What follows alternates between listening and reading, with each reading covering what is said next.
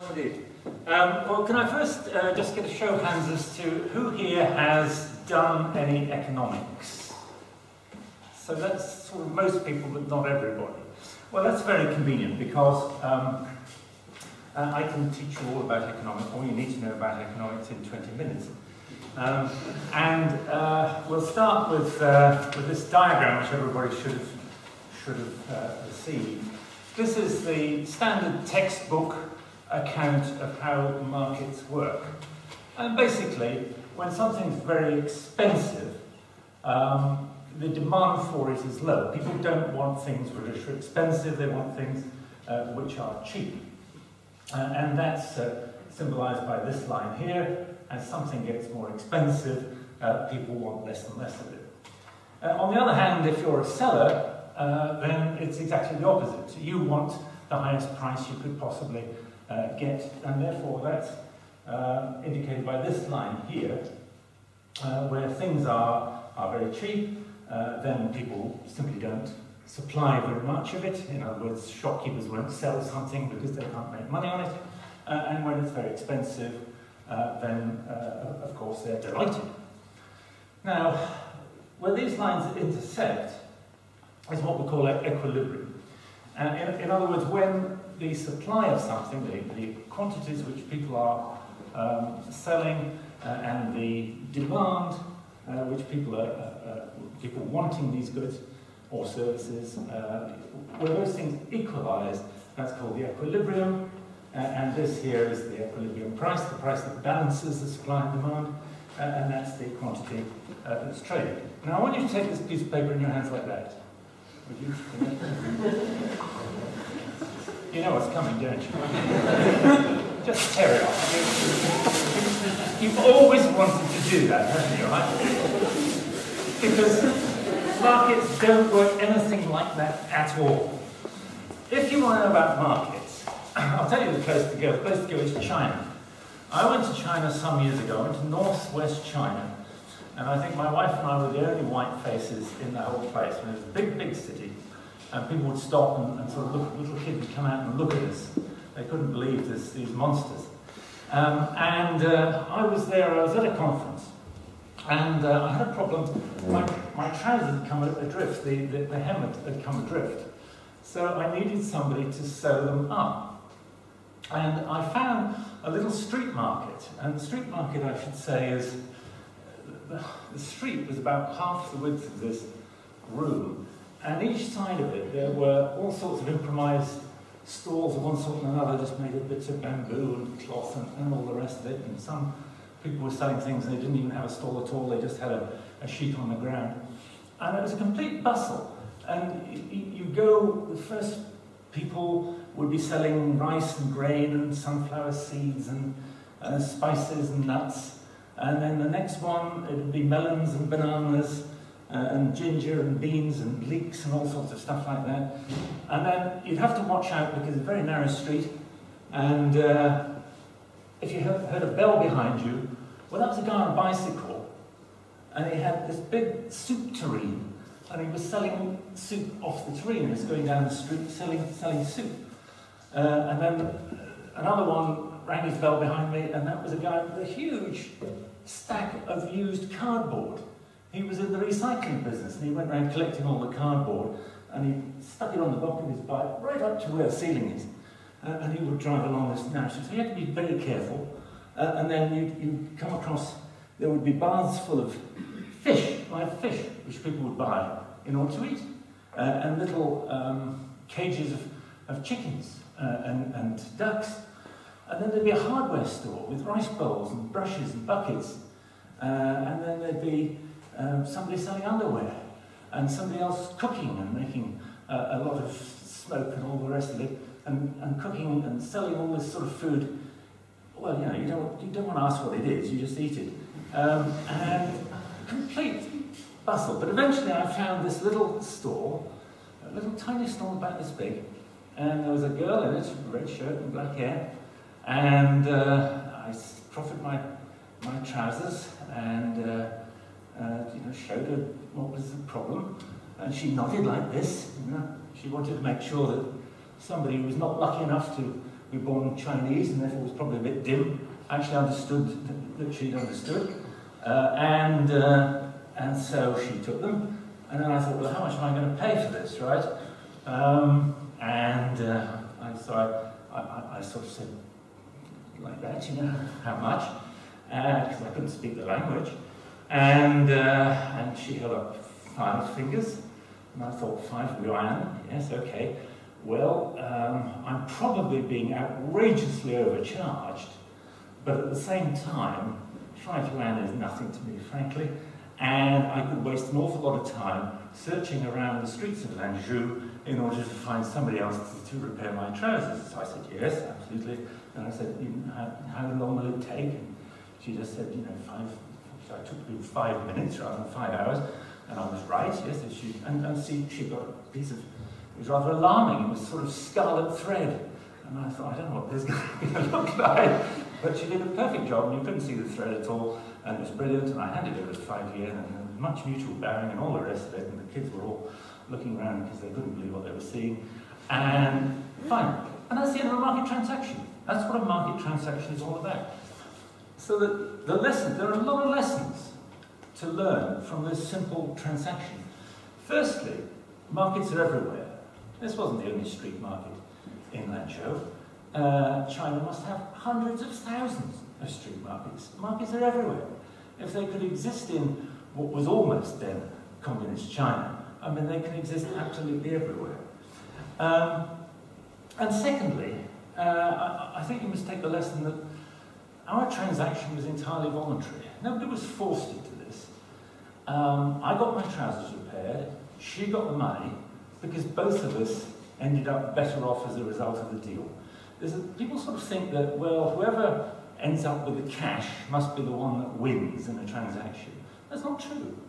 Both sides win in a transaction.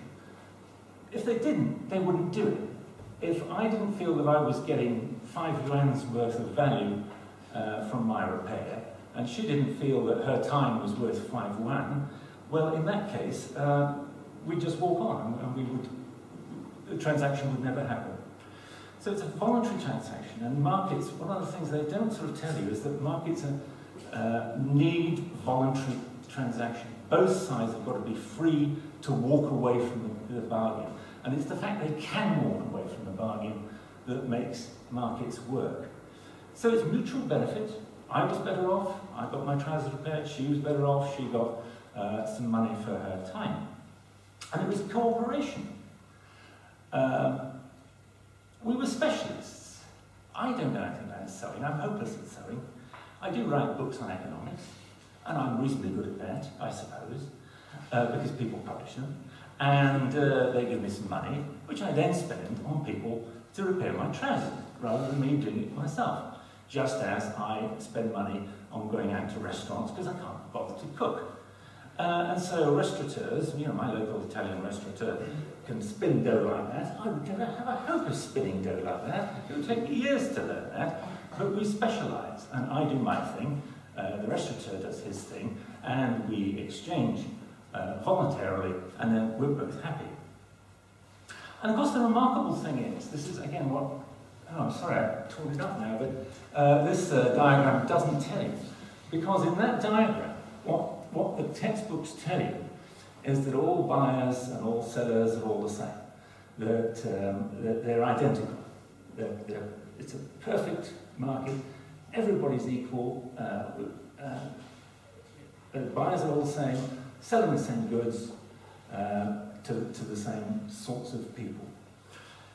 It's not true at all. The only reason why exchange happens is because there are differences between people.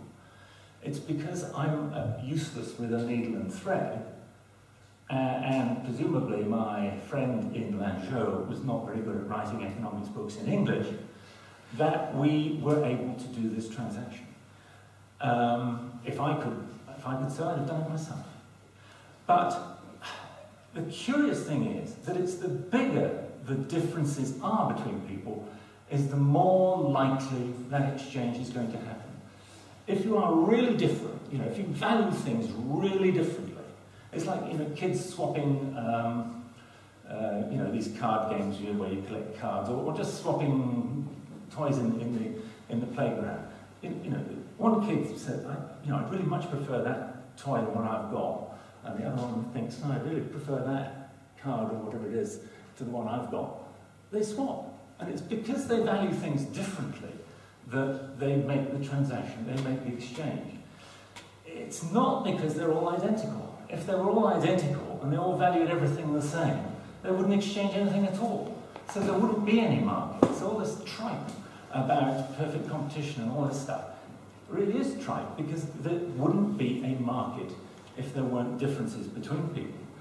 And the wonderful thing about markets, over and above politics, is that we don't have to agree.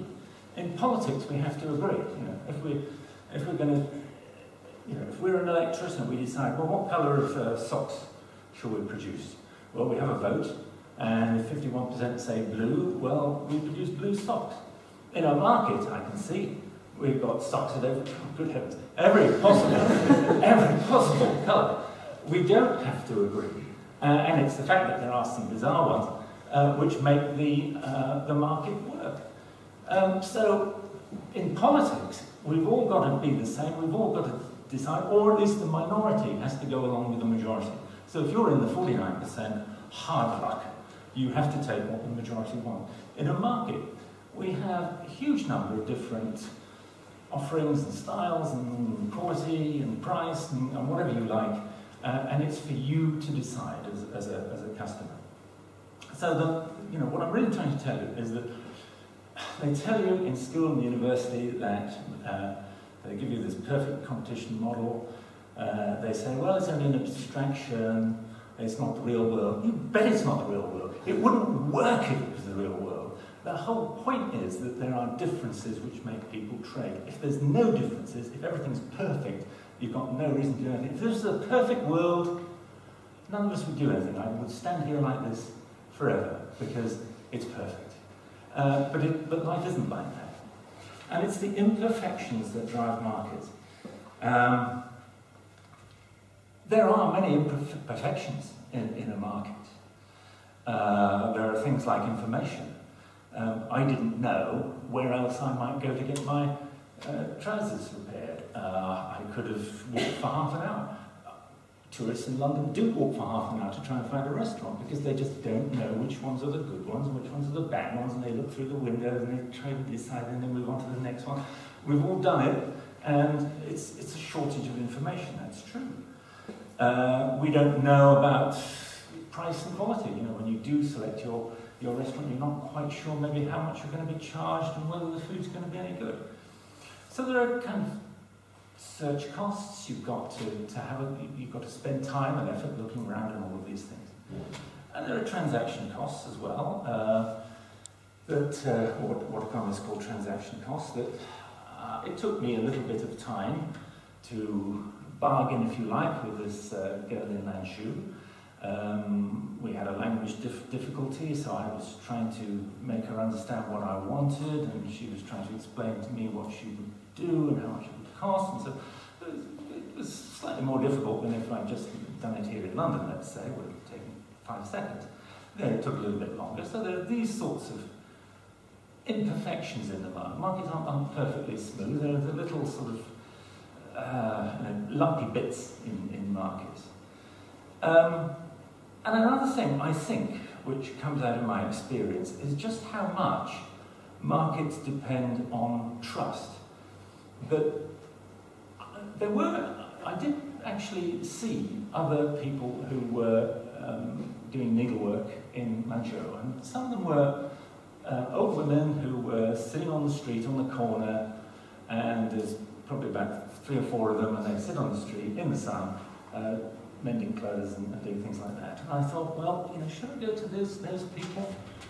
I don't know, really, because the fact that this girl had her own little booth, and she obviously had clothes on the rack, she was clearly doing a reasonable trade, it just inspired me with a certain confidence that she must have a good stream of customers who trusted her work. And I thought, well, I might, despite the red thread, I thought I might actually get a decent job done here, whereas if I'd gone to the old ladies sitting on the street, just sitting on the pavement, I wasn't sure whether I would get a good job or not.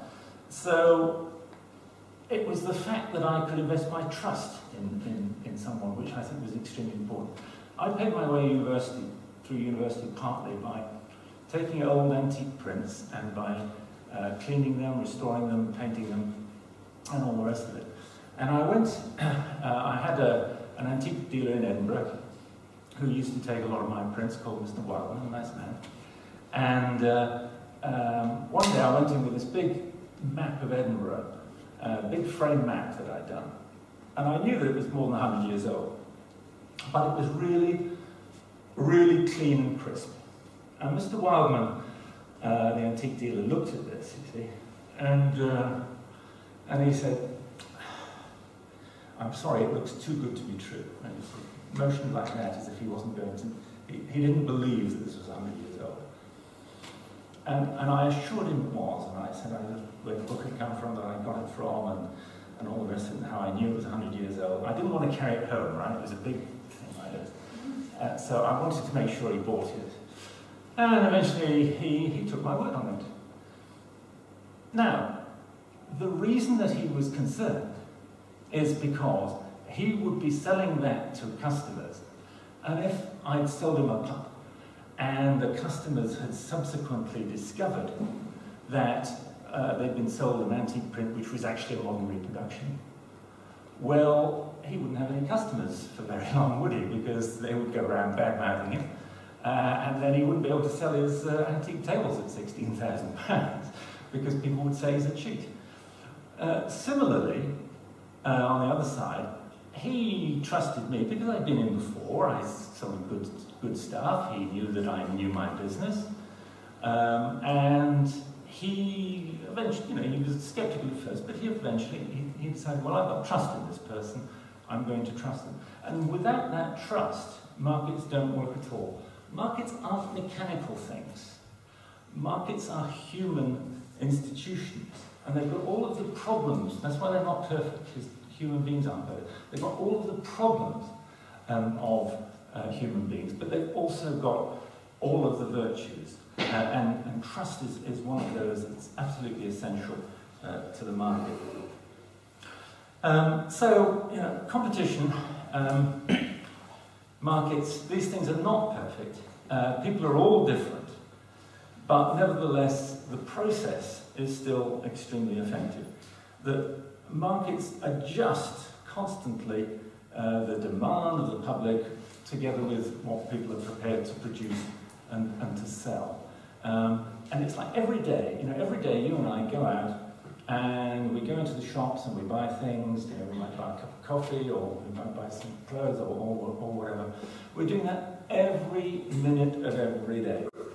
And we're sending a message to suppliers of coffee and clothes and all of the other things as to what it is that we want. Do we want cappuccino? Do we want red socks or green socks or whatever?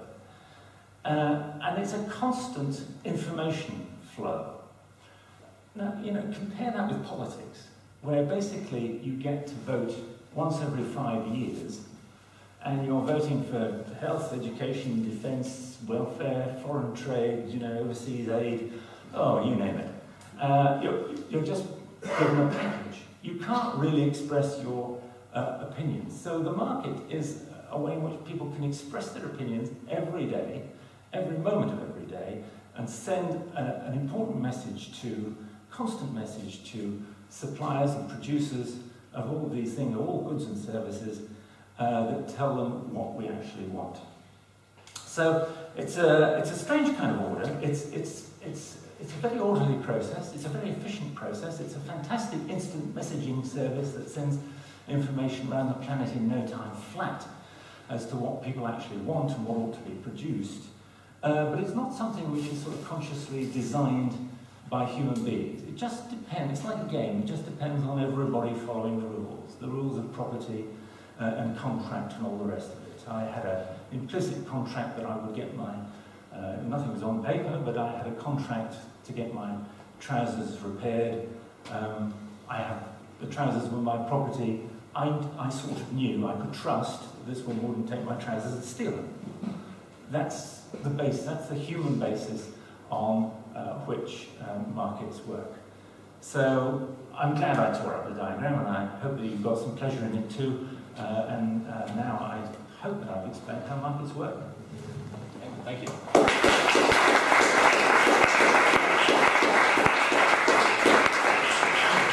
We have plenty of time for questions. Before we take the first one, I wonder, could we have a burst of air conditioning for a little while? It's getting a bit stuffy in here. So, yeah? Okay, anyway. Yes. Just there. Hi. I also spent some time in China, and the situation that you had happens a lot, but also the opposite situation happens, where you hand over the money, the trousers get absolutely destroyed, and you still have to pay. And I think a lot of people have problems, particularly with services, but also with products, is that they're entering into the contract blindly. They're not guaranteed that they are going to benefit from the exchange. However, when you go to see a doctor or a lawyer, they have a certificate on the wall which reduces that risk. It guarantees more that there will be quality. So do you think markets would be more benevolent if that was the standard for all transactions, that there was a way of judging some sort of certification that tells you how good it is? And can that be done by the privates, by the market itself, or does that need to be government regulated? If the attractive young lady that I met in Lanzhou had to go out and go to a training course and get a degree in order to have a certificate behind her desk in order to do my trousers, I'm afraid that my trouser repair would have been unaffordable. And that's true of many other industries, that you can't afford this regulation. For small, simple transactions, you just do it. And sometimes they don't work. We've all been to bad restaurants and all the rest of it. You just say, right, I'm never going there again. And I'm going to tell my friends never to go there again. And that is the best form of regulation you could possibly get. Much better than having some bureaucrat up in, I've lost my sense of direction, but up in Whitehall there, pouring over everybody and trying to say how they should run their business and what they should do and what they shouldn't do. Very much more efficient. But you're right, the market does this sort of regulation automatically. You go to see a lawyer or an accountant or whatever, and yes, they've got a certificate, but that's because they've decided that they are going to go through a certain training. That's expensive, they have to invest in it, and there may be societies which they can join if they come up to a certain standard, and those societies will give them a sort of seal of approval. There are other ways of doing it. For example, you may go to your lawyer's solicitor's firm or whatever, and they may have a sign saying, established 1932. In other words, that gives you confidence that they've been going a long time. They're not fly-by-nights. They're not going to do you over and then zip off to South America. They're there forever. And similarly, they may have a big office block. They invest in a nice plush office, so it gives you the confidence that these are people who have invested in their business and they're not just going to rush away. People may use celebrity endorsements for their products, so that the celebrity is risking their own reputation in endorsing them, so that again gives you the confidence. So the market has 101 ways of regulating people, only the least of which is customers being able to vote with their feet and go somewhere else. Okay, next question.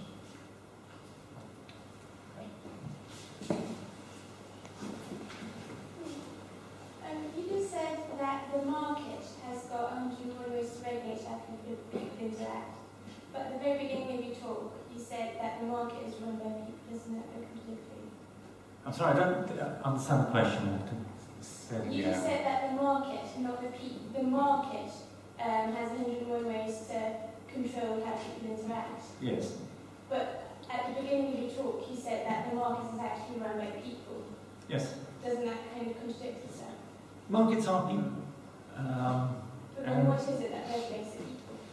Yeah, it's well. This is what I was sort of trying to explain just very, very briefly at the end, which is that the market isn't a sort of structure that's imposed on everybody.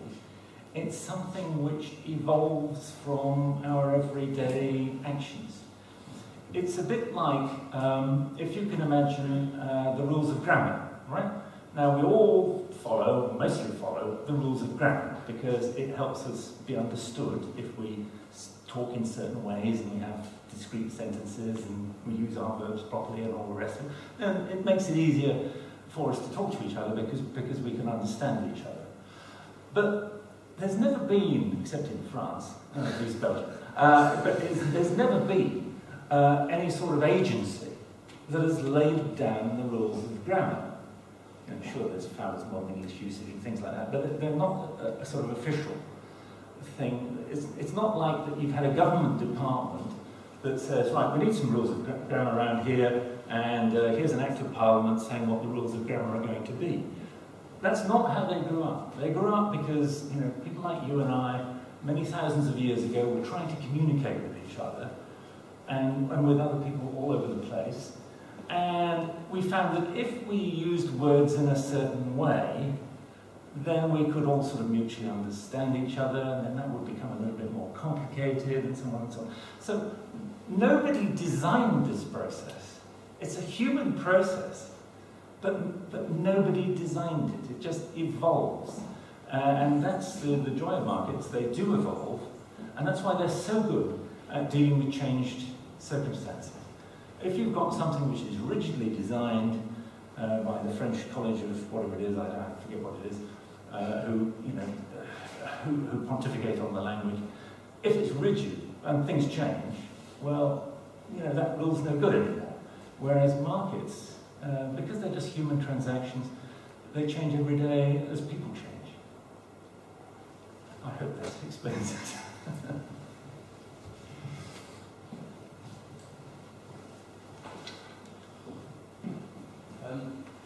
My question was about the distinction between sort of micro and macroeconomics, in that your example of the Chinese street market was very much a microeconomic example, possibly the most microeconomic example, and it's very easy to understand markets on that level, you know, without any kind of previous economic understanding, because of how simple they are. And I did take great pleasure in ripping up the supply and demand diagram.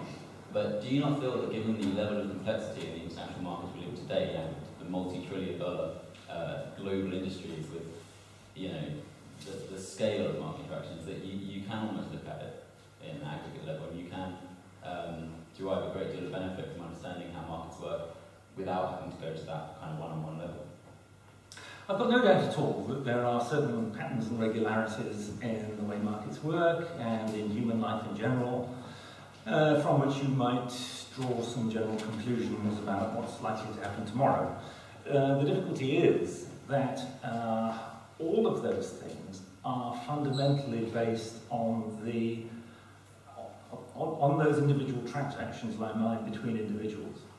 And if individuals, for some reason tomorrow, start behaving differently, then I'm afraid that all your macroeconomic theory goes out of the window.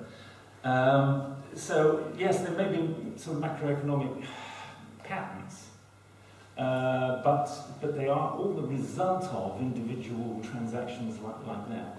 And that's extremely important because in policy, you can make some really big mistakes. You can, for example, just tweak a little tax law, and it just makes hundreds of thousands of people behave a little bit differently.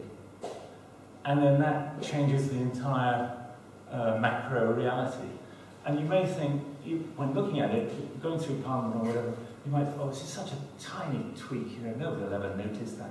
And then splat, the whole thing goes bad. And I think that's to some extent what's happened in the financial crisis, but that's a different story, which we'll hear about next. Yes. Just here. Hi, I've got two questions. The first one is sort of something that Jamie White brought up, the people that want the local butcher shop and don't like Tesco and so on, that there's almost a cognitive dissonance among, especially the left wing, who want the local stores and so on, go to the local stores maybe to look at the products and try them out, but then go on Amazon or the internet and then buy the cheapest thing they can, and then suddenly shocked that these massive retailers come in. Why do you think there's the sort of, I don't know, cognitive dissonance is probably the best thing I can think of to describe that. And my second question is, as a as a very disgruntled economics student who also took great pleasure in ripping out that paper, what do you recommend? Because almost everything we do is this equilibrium analysis and so on. It's 3 years of doing that. So what would you recommend reading or doing instead? Well, I think to answer the first question, I don't really know. And I think that people don't necessarily understand the wider impact of their actions. And the fact that they don't shop at the local store means the local store is going to go bust. And I think they probably don't realise that. I have this problem. I have a house in Scotland on an island, and there is one sort of central village. And most of the other shops in the other villages have closed down because everybody goes to the big shop in the main village. And everybody's complaining about how the local shops have closed down, even though they never actually patronised them, or, you know, they needed them kind of late at night when they were short of milk or whatever, but the patronage wasn't enough to keep them going. I think people just don't understand the impact of their individual actions on the overall, and that's fair enough, why should they? To answer your second question, well, where do you go? I think you should start looking at, if you can, what's called the Austrian School of Economics, which is a school of economics that starts from this idea that, you know, economics isn't about big mechanical, you know, your macroeconomic thing, big mechanical relationships. It's not like engineering or anything like that. That, you know, increase demand and something else will happen, and unemployment will go down, and all this stuff. It doesn't start from that. It starts from the evaluations of individuals. You know, how do individuals value things? Why do they exchange things? Why do they exchange things often in a very strange way? Starting from that sort of human needs and values, then they build it up into a sort of system of economics, or an approach to economics, I should say. So most of the Austrian school is pretty dense and technical, but I think they are starting to get a bit more, what's the word, accessible, I think. And there are some people out there, I don't know, you say Peter Bertke, and there are a few writers out there that I'm sure I could suggest, who will give you some very interesting insights into how economics really does work. Question here, red tie. And actually on the Austrian economics, I think one of the best writers is Steve Horitz, who writes for the Freeman Online, which is a project of Fee. And I think he writes a weekly article, which is not always just on economics, but very well explained. And there are other blogs like Coordination Problem. No, the Austrian Economists, I think it's called the Coordination Problem now, and others. Yeah. Anyway. Thank you. You talked a lot about trust in your speech, and you mentioned small-scale microeconomic transactions. But what would you say to someone who was affected by, say, the flash crash of last year, May 2010, where the market dropped by 9%, who wanted regulation of circuit breakers or regulation of rating agencies or insurance companies and things like that as a way of increasing trust in the market? I don't want to step on the next speaker's toes, but it's my... all right, yes, he's got big enough toes, he can deal with it. In my view, the financial crisis was caused entirely by government mismanagement and over-regulation and bad government regulation. And it's, you know, take for example the rating agencies. If you want to be a rating agency, then you have to have certain, I don't know how to explain it, but you've got to come up to US government standards of a certain sort. And that actually means that it's extremely difficult to become a rating agency.